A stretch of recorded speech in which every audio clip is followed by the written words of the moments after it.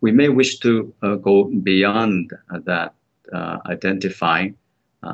the areas for the study by engaging the scientists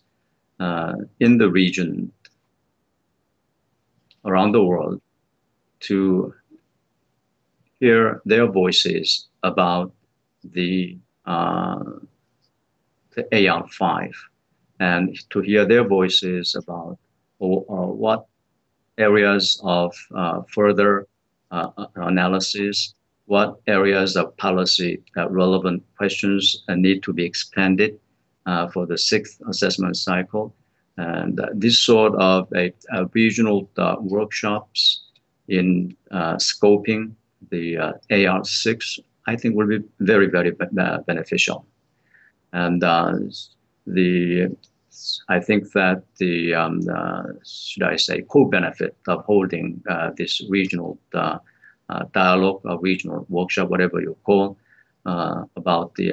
future assessment cycle, is to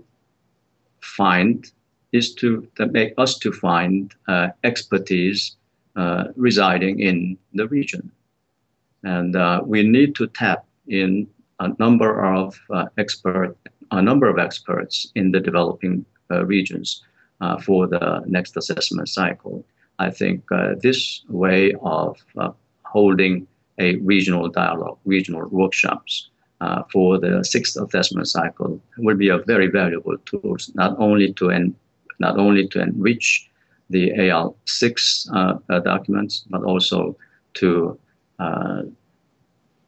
invite and recruit scientists in the developing regions in a meaningful way.